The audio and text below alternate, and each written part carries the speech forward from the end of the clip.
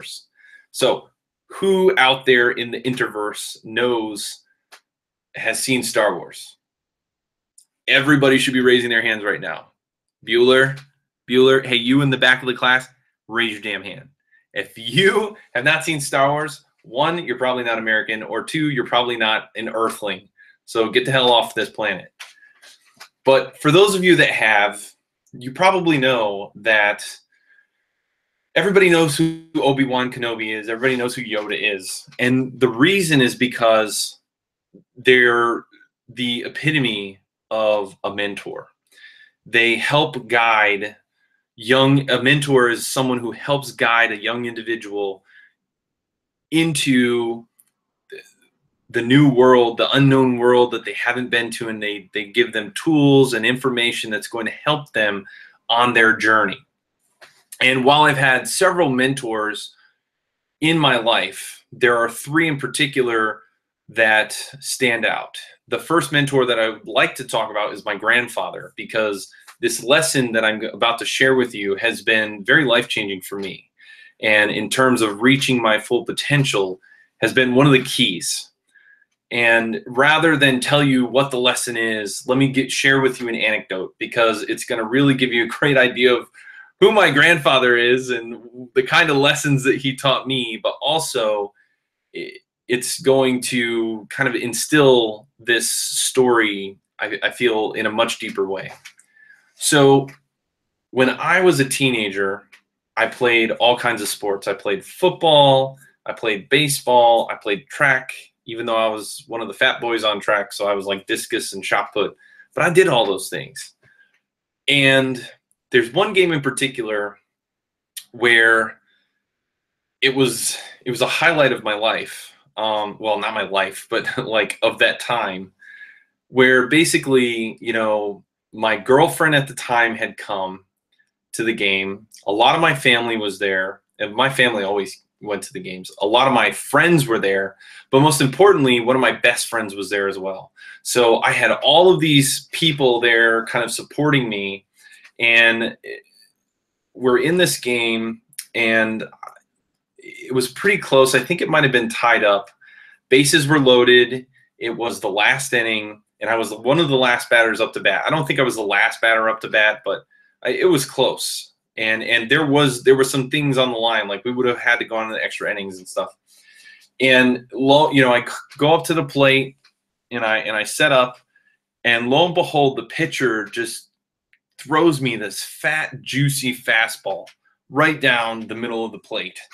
And I ate that thing up like a ribeye steak. I mean, I just devoured it. And boom, swung, and that sucker just kept flying, went right over the fence. And I was on cloud 9 because I had just hit my first grand slam home run. Grand slam is when bases are loaded and you hit a home run. That's like the best of the best. And particularly in that kind of situation, it was awesome. So, you know, again, I have my whole family, my friends are there, there's other people on the other team, and everybody is cheering. I mean, like the whole entire area is just going nuts. And, you know, I'm walking around the bases, I'm clearing the bases, I come home, my whole team, they're there, they're jumping, they're up in the air, they're pounding on me, they're screaming, they're, you know, all this crazy stuff. I go back into the dugout, and my grandfather, he's kind of waiting there on the fence, you know, he's like hanging on the fence, waiting for me to come. And when I get up to him, you know, I'm like just it's soaking, basking in the sun rays of my glory. And my grandfather, you know, he's sitting there, he's like, he holds his hand up, and I give him a 5, and he's like, "Good hit, JC." And I was like, "Thanks." And then he goes, "Next time," get this.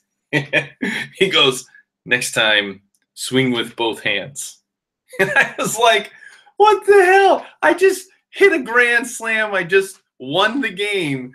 And you're over here telling me to do better than that? He's like the meme where it's like, "Oh, you got a B? Why not an A?" Like why you, what is it? Like, "Oh, you fly a B wing? Why no A wing?" like I was like, what the hell else could I have done better? I hit a grand slam. Well, here's the deal. My grandfather was really great at, back then he would record a lot of the games, and he just happened to catch this one on video. So we replayed it a couple days later, and I was kind of off of the high of the whole hype. And I wasn't, I wasn't taking his comment so personally anymore, and I was trying to see where he was coming from. And sure enough, when I swung the bat, I got about halfway, and when I connected with the ball, I let go and only swung with this hand. So his point was, I'm not here to tell you guys how to swing bats and stuff like that, but at the time, my grandfather was trying to show me where I could improve. And the thing that's really great about my grandfather and that story and the lesson is this. My grandfather wasn't going to allow a momentary success to prevent me from reaching my full potential. And therein lies a very valuable lesson for life about mentorship. When you look for mentors, or if you are a mentor yourself, mentors care about their protege or their mentee. They care about them so much that they're willing to tell them when they're wrong. Now, let me repeat that because it's very important and it warrants repeating. Mentors, true mentors, care about their students enough, so much, that they're willing to tell them when they're wrong.